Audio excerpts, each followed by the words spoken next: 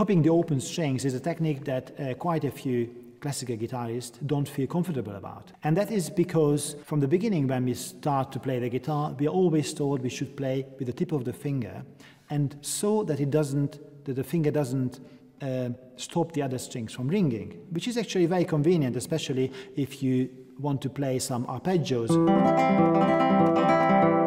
Yeah? Because if I put my fingers down flat, it would stop the next string from ringing.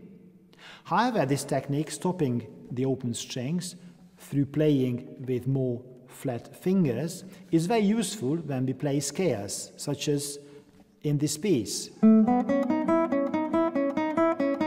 For example, here, when I play it the other way, we have this nasty dissonances sounding in the middle, which I don't think is very nice.